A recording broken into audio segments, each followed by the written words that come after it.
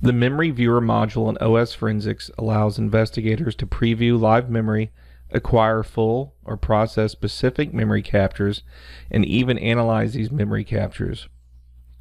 Once you open the Memory Viewer module, you will notice there are two tabs labeled Live Analysis and Static Analysis. When performing a live analysis on a running target with an OSF USB, the memory details of all processes currently running on the system is displayed in a Task Manager-like view. Unlike non-volatile disk, which can be analyzed statically, memory contents, or RAM, can only be analyzed while the system is live. Furthermore, it is possible that potentially implicating evidence exists only in the system's physical memory, without any traces left on the actual physical disk. This matter is complicated further if the data only exists in memory for a brief period of time. In the Live Analysis tab, you will see all running processes on the machine, in addition to 47 columns of metadata related to those processes, plus 5 more tabs of additional information, such as the process info, handles, modules, memory space, and memory layout. In this slide, you can see the digitally signed column is highlighted. This column lets investigators know whether that particular process is digitally signed by a creator or manufacturer. In many cases, malware and computer viruses usually would not contain a valid digital signature. However, over the last few years, there has been a rise in stealthy malware who is using stolen digitally signed certificates from legitimate sources in order to appear like a normal program. Some research conducted a few years ago by a cybersecurity institute showed that stolen digitally signed certificates were readily available on the dark web for upwards of $1,500. So you can't always assume that just because a process is signed that it couldn't be malware. Conversely, if a process isn't signed, that certainly doesn't mean it is malware either. The tabs at the bottom provide different information for any selected processes running and listed above. The process info shows details of the application whose process was created. When dealing with memory, a handle is a unique identifier for an object managed by Windows. It's like a pointer, but not a pointer in the sense that it's not an address that could be dereferenced by user code to gain access to some data. Instead, a handle is to be passed to a set of functions that can perform actions on the object which the handle identifies. So at the most basic level, think of a handle as a pointer to a pointer. Next is the Modules tab, which in this slide is showing DLLs that are loaded by the Explorer.exe process. This view shows the list of modules loaded by the process, including the location and process memory and the file path of the module. This view shows the process memory allocation within its virtual address space. Double-clicking on a memory section opens the internal viewer. Right-clicking on a memory section allows the user to dump the memory contents into a file. The memory sections can also be filtered based on different criteria. Double-clicking on a memory section opens the internal viewer. You can then extract strings and perform other analysis from within the internal viewer. The memory sections can also be filtered based on the following criteria as laid out here in this slide. Here we can see an example of double-clicking a memory space address from the Explorer.exe process. The lower right hand of the screen shows the filtering options we just looked at. In the final tab, labeled Memory Layout, this shows a graphical layout of the allocated memory sections within the process's virtual address space. So let's look at how to create a memory image, also known as a memory dump, a RAM image, and other names. No matter what you call it, OSForensics gives you several unique and useful options for collecting RAM. While in the Memory Viewer module, OSForensics offers users a few approaches to memory capture. You can either collect a full memory acquisition, or you can collect what we call a process-specific memory image, which allows you to create a binary dump or a particular process or processes. This option could be useful if you needed to target specific processes in memory in your analysis, or as an alternative to a full memory image in the event of storage space or time issues. For example, if you were at a business and processing a server with 128 gigabytes of RAM, you may not have the time or resources to acquire that entire 128 gigabytes of memory. In situations like that, the process-specific image acquisition option may be a more viable option. To create a standard full memory dump image from the memory viewer modules, the user simply has to click on the Dump Physical Memory button, as shown here in this slide. You will be prompted to name the resulting file and where to send it. You should always save the memory dump back to your OSForensics USB or an additional external device, and certainly not to the target system. A few things to consider if you will be collecting memory images.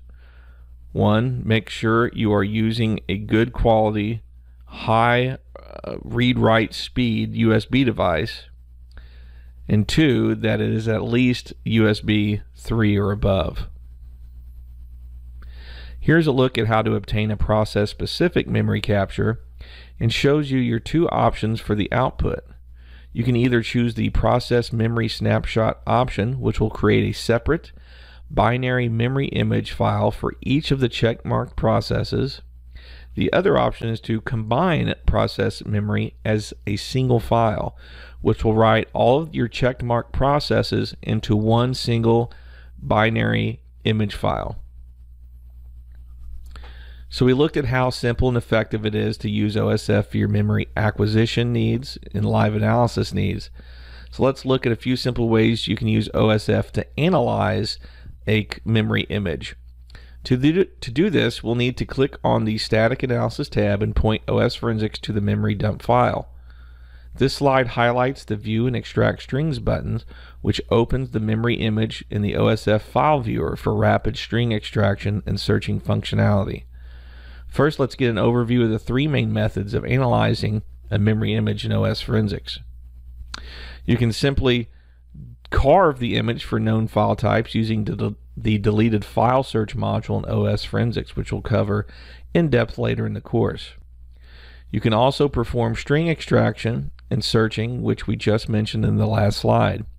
And you can also perform additional memory analysis using our Volatility Workbench tool, which we'll discuss in greater detail in a few slides. Volatility Workbench is our free open source front-end GUI for the popular command line memory tool Volatility. We'll also discuss this later in the course, but be aware, analysis with Volatility Workbench requires a full memory image and not a process-specific image. The first two options, however, can be used with any type of memory capture. Here's a closer look at the string extraction feature. After clicking on the View and Extract Strings button, the OSF file viewer opens the memory image under the Hex String Viewer tab.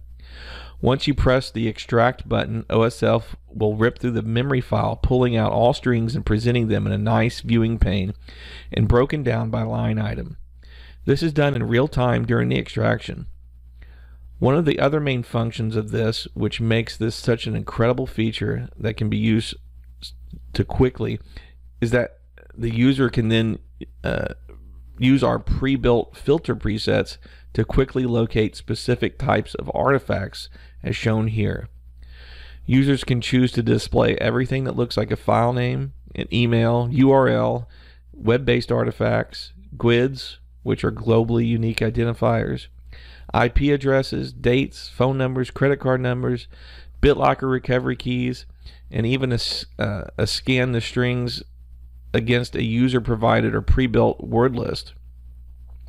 Also worth mentioning is that this feature is also great for analyzing other file types, not just memory images. You could use this for analyzing the pagefile.sys or the hyperfill.sys, or even for some basic analysis of an executable file, for example. If you're wondering what the Analyze button does, this will call the Volatility Workbench app to open, which is part of the installer package when installing OSForensics. Volatility Workbench is a graphical user interface for the Volatility tool. Volatility, again, is a command line memory analysis and forensics tool for extracting artifacts from memory dumps. Volatility Workbench is our free, open source tool and runs in Windows. It integrates with Volatility 3 and provides several advantages over the command line version, including no need to remember command line parameters, storage of the operating system profile, the KDBG address and process list with the memory dump in a CFG or config file. When a memory image is loaded, this saves a lot of time and avoids the frustration of not knowing the correct profile to select. And it's much simpler to copy and paste the returned data. It's simpler printing of paper copies through right-click options, simpler saving of the dumped information to a file on disk, drop-down list of available commands and a short description of what the command line does allows you to not have to enter those commands or know those commands by memory. Time-stamping of the commands when they're executed, and auto-loading the first dump file found in the current folder. Volatility Workbench will open in a new window as it technically is a separate application. You may have to repoint it to your memory image to load it for processing. Once a full memory image has been loaded and the correct OS profile has been set, the pre-built list of commands or plugins becomes available for you to choose from, which eliminates the need for the user to remember command line parameters. Also, the output can be easily saved as a report, which can be added to your OSForensics case. Here we see an example of some of the available volatility commands, which you can see are broken down into categories. Once a command is chosen, you will see a short description of that command in the description box. You will also see a green progress bar advance as Volatility is processing the command in the background. Depending on the command chosen and the size of the memory image, this can take several minutes. Here we see the output of a completed scan. The pslist command was used, which produces a list of all processes that were currently running on the machine when the memory image was acquired. You can then create a simple report of the scan results by clicking the Save to File button. You can then easily import that standalone report into OSForensics by going to the Manage Case module, clicking on the Add External Report button. You will then simply point to the volatility output file, give it a title and a few brief notes if you wish, and click OK. That's all there is to it. As another option, you could also add the file to the report by using the Attachment button under the Add to Case section.